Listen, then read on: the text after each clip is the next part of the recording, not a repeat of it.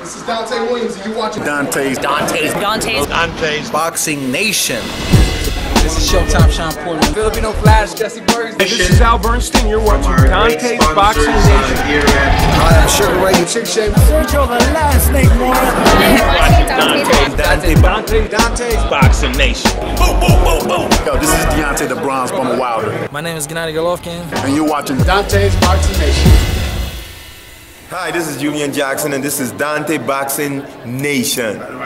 This is Julian Jackson, and you're watching Dante's Boxing Nation. All right. Yeah, man. Well, this is a cool surprise. So as I was doing my Andre Ward, Alexander Brand video, my man Virgil Hunter, he just called me up right now. So what's good with you, man? What's good, Virgil? Oh, I'm doing fine. I saw that you called me and asked me to call, so I was just returning your call. Absolutely. I hit you. I sent you a text earlier, man. I appreciate you hitting me back, man. So, yeah, man. No problem. I want to get your thoughts, man. What's your thoughts on Alexander Brand as an opponent? Do you know anything about Brand? Not much, but I mean, look, he was, props to him. He was the one that took the fight. I mean, he was not the first choice by a long shot. I mean, Cleverly, Scott, and all these guys, they just either went way ridiculous with the money or they just didn't want to fight. I mean, that's been a problem. So, thank goodness Brand was willing to take the fight, but he was not our first choice. I preferred someone like Nathan Cleverly or Eric Scoggin, who was undefeated. Cleverly being a former world champion. There's not many choices out there, as you know. And let's see, it was another thing. Who else?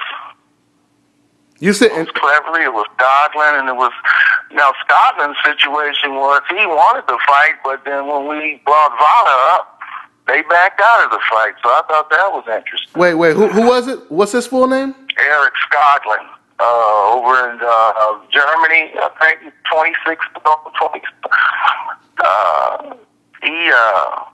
He was going to take the fight. Everything was set to go, but when we told him that Vada, the drug testing would be involved, he backed out of the fight. Wow. That was interesting. That is very interesting. It's almost, yeah.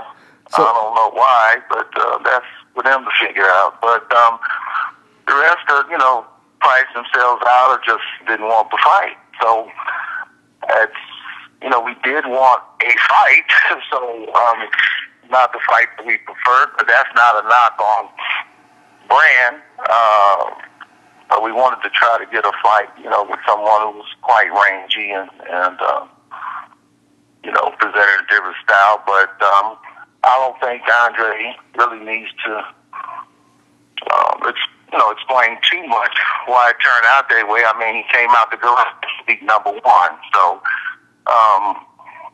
that's what was there. So that's what we have to go with to get the fight. And Brand by no means is being underestimated or disrespected. He's being given utmost attention and detail. So that's where we're at with it.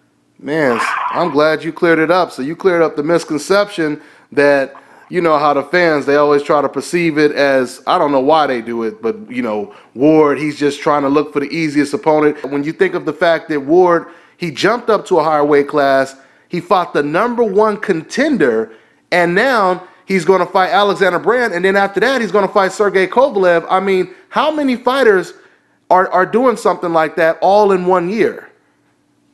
Not too many, right? Well, I would have to agree with you. If you look at his resume, even when he was injured before, he came out of the garage and fought the #1 contender, who was Edwin Rodriguez. Yeah. At 168, when we came back and fought Paul Smith, we couldn't get anyone to fight. And that's what people don't know. Mm-hmm. Nobody wanted to step up to fight. Everybody turned the fight down. I can go down the list. There's no sense in doing it, but that's that's the story. Nobody wanted to fight. Yeah, and So now Alexander Brand, I'm told he's a super middleweight. So I mean, what do you guys think about that? Was that? I mean, I know a lot of people turned down the fight, but some people are under the impression that this won't help Ward to fight against a light heavyweight. What's your thoughts on that? well, thank goodness, the people who make these types of statements and things like that. Thank goodness that they're just on one end of it looking, one side of it looking in, and they just become experts on what you ought to do. But the thing is, if you're not ready to fight Sergey Kovalev, now you'll never be ready to fight him. So it's no different. Well, I'll put Brand's resume up against some of the champions competition that they've been fighting. If you look at who Brand is for, you see. But again, it's a matter of finding somebody who wants to fight. And we looked for those guys and we petitioned those guys, and they didn't want to fight. You just can't make someone fight. Of course, I believe the styles are much different, but then Andre doesn't have a style himself, so it sort of makes it a little better. He doesn't have one particular way he fights. So that's what we have to do. But I don't think he has to apologize to anyone, particularly if you look at his competition in his career. And if you look at everybody else's, I mean, he fought for the title with 19 fights. He fought Mikkel Kessler with 19 fights. He fought Miranda when he was Miranda with 16 or 17 fights, I believe. Now, if you look at some of the other guys' resume, find out who they fought. And from their 16th to their 19th fight, you won't even recognize the names. So I don't think he has to apologize at all. If you look at not only these guys, they became champions again after he fought them. So it's just the way it is. You have to accept it, and you just have to keep going. I don't believe any fight gets you ready for anybody. Either you have the ability at that moment or you don't. Yeah. I mean, and we've seen Sergey Kovalev, he fought John Pascal twice. Now he's fighting Isaac Chilemba, compared to you guys fighting Barrera and now Alexander Brand. I don't see, that much of a difference, other than you guys actually did fight an undefeated Cuban fighter. Outside of that, it's not a big difference, so. Yeah. Well, I mean, he was the number one contender. So to come out of the garage and fight him, and, of course, we're used to people slighting the opponent after we fight him. I mean, Paul Smith that gave Abraham all he wanted. Was debatable had he lost that first fight. He lost the second one, but it was debatable if he lost the first one. And, you couldn't get anything with that, and we hadn't even fought in over a year. So it's not going to work out in our favor at all in terms of fan popularity. We understand that, so we just keep going. Yeah. We understand that. Now, Brand, he does have a good record. I'm trying to remember. Has he ever been stopped? That I don't know. Okay.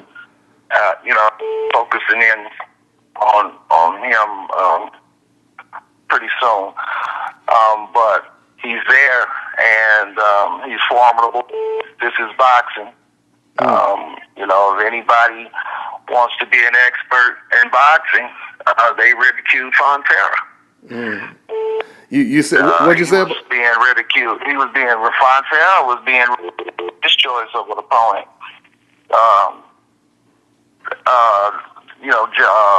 Fonterra, the gentleman, just got stopped in the first round. By Joe Smith. Yeah, by Joe Smith. Yeah, he was beat by Joe Smith. He was being ridiculed for taking that fight. Yeah. After fighting so-called top competition. Now they felt like he was going down, and look what happened. And look what happened. Yeah, yeah. And if you listen to the fans, that's what can happen to you. Yeah. I mean, but do you just feel sometime there's a certain fight out there for whatever reason, they just feel for whatever reason Andre Ward or Floyd Mayweather or whoever it is, they have to do 10 times more than what everyone else is doing. Instead of them competing with just other fighters, it's like they have to compete with themselves and just keep breaking their own record. I mean, do you feel that way sometime? Well, I mean, that's the way it is. So once you recognize and acknowledge that's the way it is, you have a decision to make. Are you going to let these particular voices dictate, or for what it is? All you have to do is look at the resume. And when you look at the resumes, no one can name me one fighter that Andre Ward has fought that's not a formidable fighter, a former champ, or been there. I mean, if you look at just from the Super 6 on, you're talking about Edison Miranda, Mikkel Kessler, next, Alan Green when he was Alan Green, Saki Obika when he was Saki Obika, Art Abraham when he was Abraham, Carl Froch. It goes on and on and on. Mm-hmm. So, really, it's you damn if you do, you damn if you don't. But of course, there are people who get passes, of course. But that's not his fault, and so he shouldn't have to be measured up against what somebody else is doing. Of course, I can stand here and rate certain fighters' competition all day long. Mm-hmm. All day long, I can rake it, but what's the point? Yeah. It is the way it is. I mean, you can go all the way back to Jack Johnson. Even Jack Johnson. You go all the way back to Ali. I mean, like Ali used to say, you beat him, you ducking this guy. You beat him, you ducking that guy. Mm-hmm. Mm-hmm. So it never stops, the demands that are put on us. Of course, it doesn't stop. It's the way it is, and we've never not wanted to fight the best. That's why we saw the fight with Gennady Golovkin, and that didn't come by. So when we had to go to light heavyweight, of course, we go to light heavyweight. Sergey Kovalev is the best light heavyweight in the world. So we want to fight him. Yeah. So that's our desire. Mm-hmm. If you want to be the best, you have to beat the best, and he's the best at light heavy. At this point, where he's considered the best, I have a lot of respect for Adonis Stevenson also. But at this time, I think the masses would say that Kovalev is D1. Mm-hmm. You just and something else I was gonna say, Virgil, is regardless of the double standards outside of the ring, the best thing is once you get in that ring, that's the truth machine. You can't take away the success once that fighter gets in the ring, right? You can't do it. You can't do it at all. Mm-hmm. And it's like I tell Andre all the time. Maybe you won't be a superstar. You'll just beat superstars. So it's the way it is sometimes. That's the way the world works. And, again, I can sit here till I'm blue in the face and rake the competition of who some of the other guys who fought and who's being appointed into this position without ever really proving themselves. And, and then the excuses, well, don't nobody want to fight them. Well, we have the same dilemma. Mm-hmm. The people, they don't want to fight him, and he don't want to fight us. So what's the difference? Yeah. No. But we didn't say there's nobody out there we don't want to fight. So what's the difference? Yeah. I don't recall people lining up to call out Andre Ward. That's for sure. Yeah. Yeah. Exactly. So, I mean, it's just, boxing is that business. I felt that, Canelo got a pass.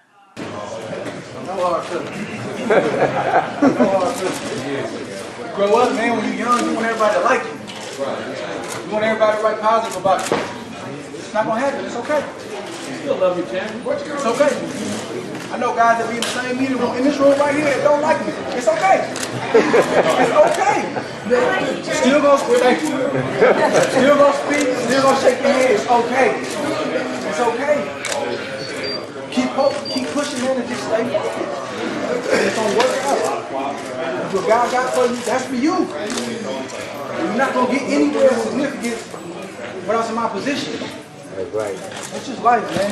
Right. I'm done preaching, y'all. I'm out.